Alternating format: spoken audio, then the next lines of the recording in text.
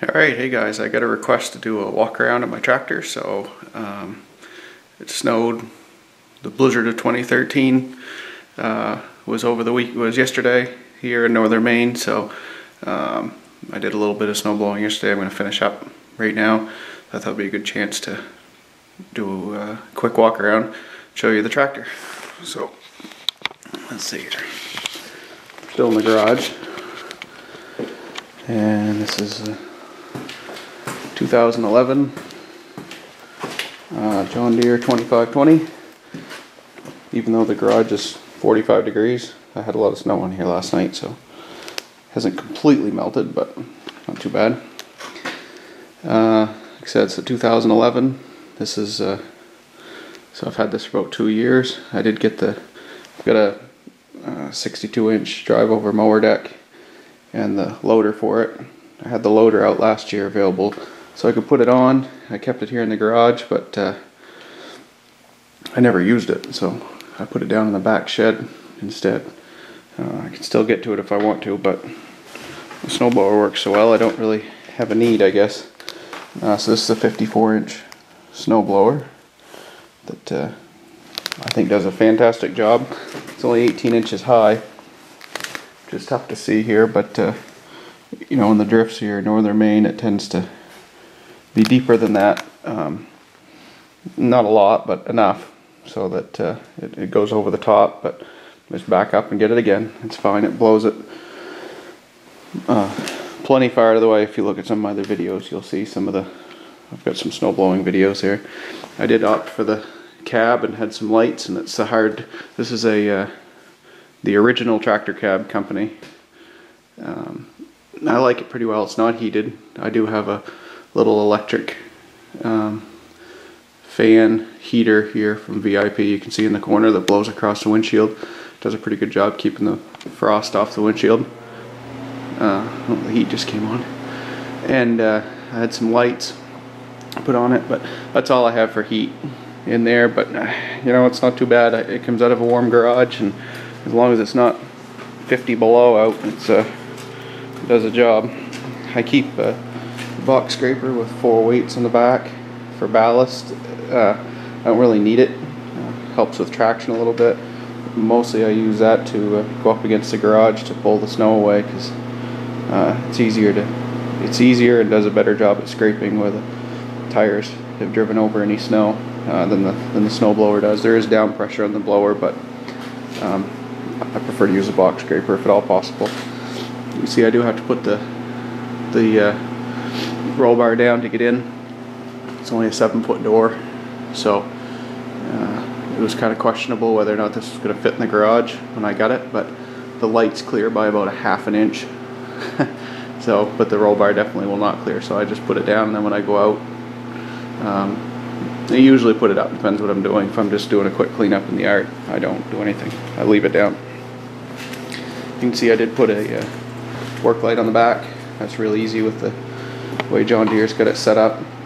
The wires are right here, all wired into the factory wiring harness. When you turn the headlights on, the work light comes on with it. Pretty nice setup. Down here on this side, see the hydraulic lines are right here on the side. They've got the loops to hold the hydraulic lines in place. They're kind of well routed up around here.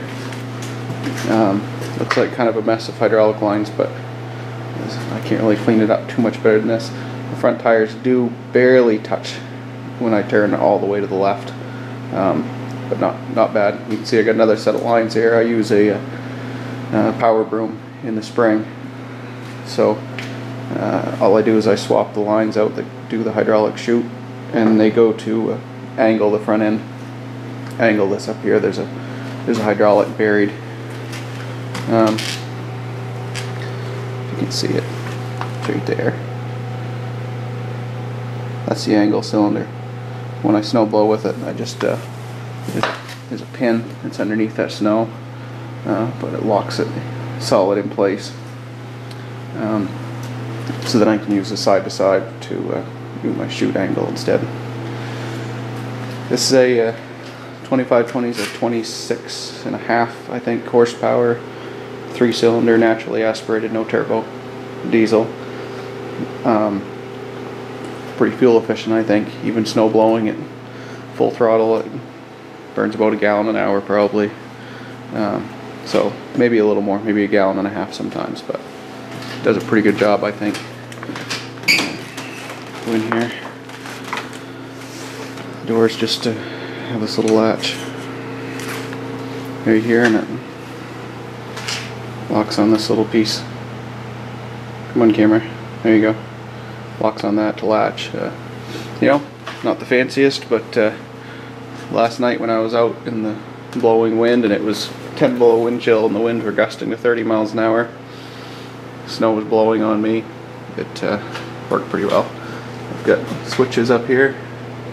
That's my the roof light switch, the switch for the roof lights, so I can turn those on and off separately, and then that runs the windshield wiper, and you can see it just has a switch right on it, so you just flip that switch to run it. That's kind of most of it. I keep my ear protection here that I'm not as faithful as I should be at using, but I keep it right there just to remind me to use it. Let's go ahead and start this up. It hasn't been plugged in or anything, but the garage I keep at 45, as I said earlier, so it doesn't need to be plugged in. Probably helps it warm up a little better if I do. But this particular model here, the 2011, the glow plugs, I believe, are just on a timer. So you can see they come on. Let's see, this tractor has 94 hours on it right now. You can see the battery, oil pressure, 4-wheel drive. It's in 4-wheel drive. The glow plugs just shut off. Let's start it up.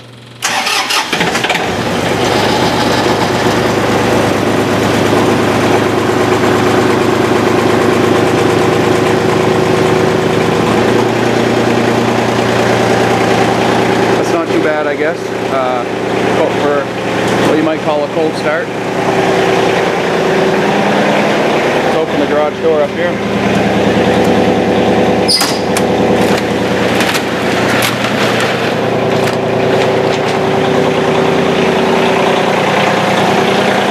I have to use this block. Keep the garage door open all the way, like that, but the cab hits it.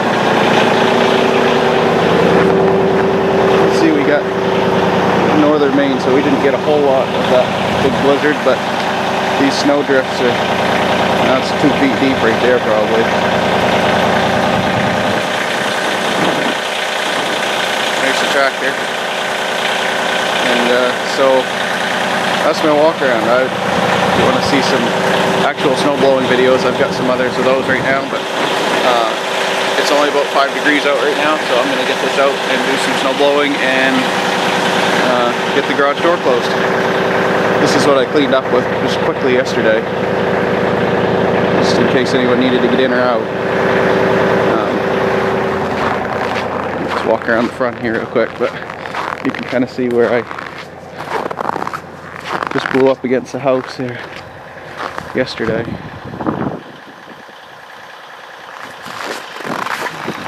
Just real quick, clean up last night, but need to do a better job today.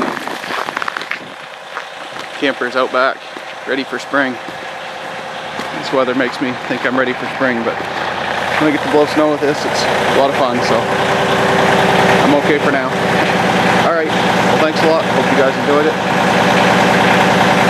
Talk to you soon.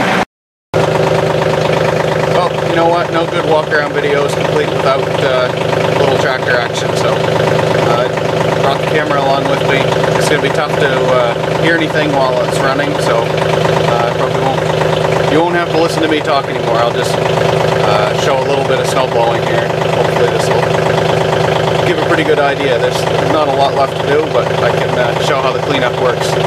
So here we go. I'm out of the garage now, and where we just came out of that door. Let's see if I can get a half decent angle on this so you can see what's going on. Here we go. It's going to get loud. The cab is loud, unfortunately.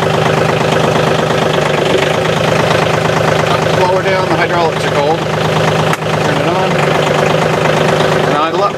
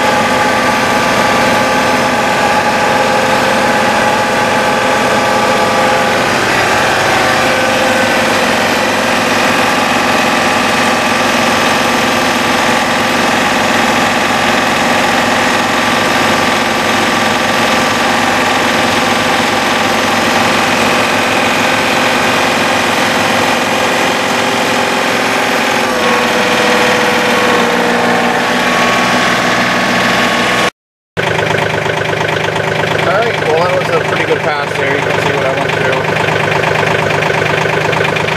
It's the snow that we just moved, and you can see it blew it clear across the yard and up here on this bank. A little bit across the driveway that I'll have to clean up, but that's okay.